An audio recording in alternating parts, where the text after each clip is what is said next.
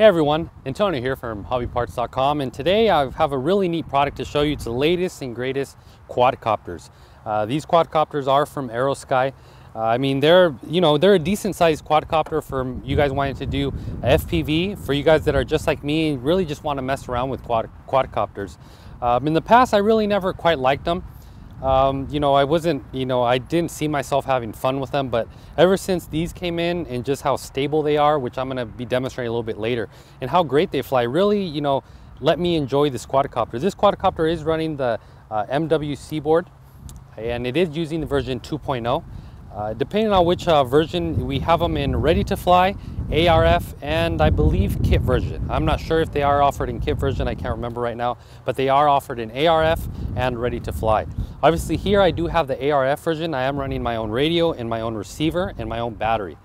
Battery I'm using today is a Gens Ace 25C, nothing special, 2600 milliamp.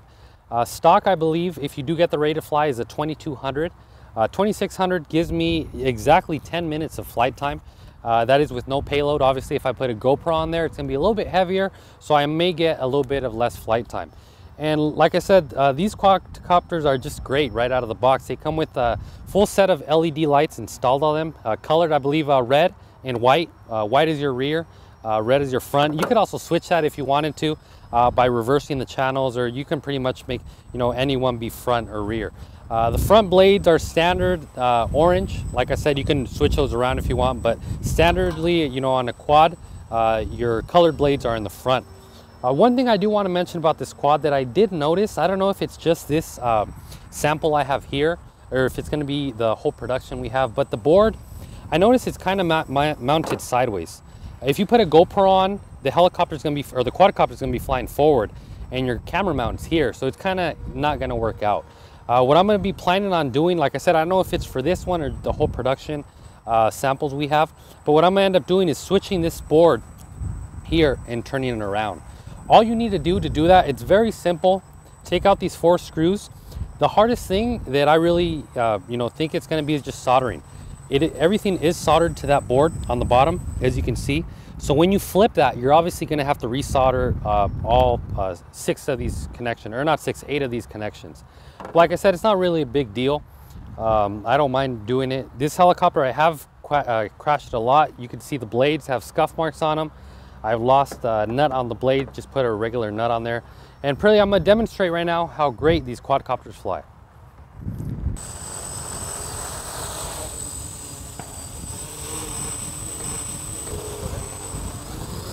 All right, one thing I also want to mention is these boards stock out of the box, they come pretty much set up for beginners. So you don't have as much throw, your gains are somewhat high. What I would highly recommend you guys doing is going to MultiWii website. It's also going to be included in the manual where you can go. You can go download the software. RC groups have tons of blogs just talking about how to set these boards and really to help you out if you guys do need help. Like I said, you can download the software, really adjust the board to your liking. And this one here I have set up to my liking and my style. And you guys can see it's just very, very stable. We have a gusty wind here today, and the quadcopter really doesn't care about the wind at all. For you guys wondering if this quadcopter will carry a GoPro, yes, it will carry a GoPro without any problem whatsoever. Has more than enough power.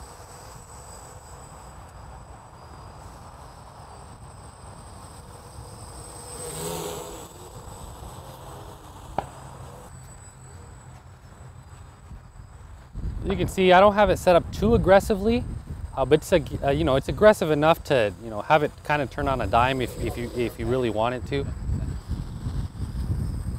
And for you guys that are wondering if this quadcopter will flip, yes, it will flip.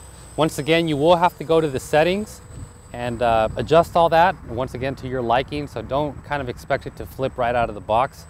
Like I said, it's set up for a beginner, but you guys can see here. It's very, very stable. And here we have a quadcopter number 2 here in the picture.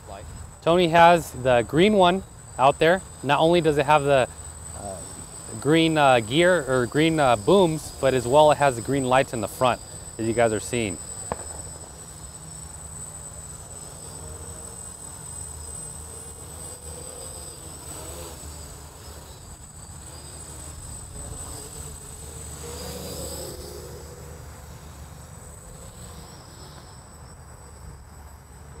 I'm glad I actually tried out these quadcopters, because like I said before, I really didn't, believe in them. I didn't like them. I couldn't see myself enjoying them. But let me tell you, I really, really enjoy these things. I have just tons of fun. One thing I like about these is the LEDs already come installed. So for you guys want to do some night flying at home, it's great right out of the box. No, you don't need to solder anything. You don't need to buy no extra lights. It's ready to go right out of the box. It can scare your neighbors. They'll probably be calling someone saying there's UFOs out there.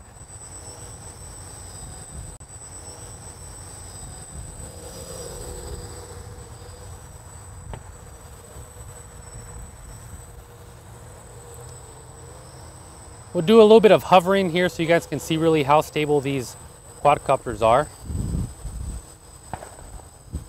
mentioning if you have a fifth channel, you can hook it up with another extension and use the auto level. Oh, the auto. Yes, also one thing I want to mention, if you guys have a fifth channel available, you can put that on a switch and activate the self-leveling feature on these quadcopters. That will be really nice if you guys are doing aerial footage, FPV, anything like that.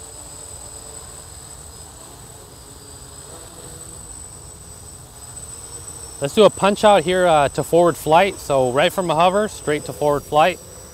Check that out. One thing I would notice with a lot of quadcopters, as I'm going to demonstrate here, this one obviously doesn't do it, but sometimes when you're descending and you lower your throttle, you get them kind of countering themselves and they start wobbling. So here it goes.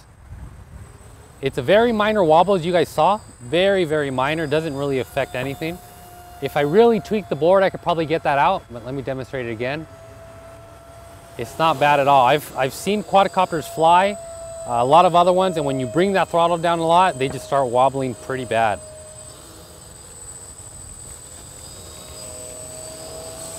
So here, let me land it and end this review. One thing I do want to mention right out of the box, if you guys are like me, you don't like reading manuals. I hate reading manuals. So as soon as I got this quadcopter, I went over to Tony and said it didn't work. Reason was I needed to arm and disarm the motors. As you can see here, when they are disarmed, they are going to start running. That is perfectly normal. So don't go over and mess with your trim. You do want that. That's also a big reason why the quadcopter doesn't really wobble when I pull down the powers, because kind of they're always on. So in order to arm them or disarm them, however you really want to look at it, your rudder all the way to the left. I don't know if you guys can see in here, there's a little LED. One of them is green, and when I disarm them or arm them, you're going to see there the yellow light comes on. That means they're ready to go, and you can see they start spinning. So once again, disarming the motors, full left, arming, full right, and you're ready to go. I mean, that's pretty much it. These quadcopters are tons of fun, as you guys saw. Flight times are incredible with this 2600. If you want to put in a bigger battery, by all means go ahead. Put a bigger battery. If you want to do GoPro, aerial, whatever you want to do. If you guys would like to know more details about these models, please be sure to check them out at xheli.com. Thanks for watching, everyone. Till next time.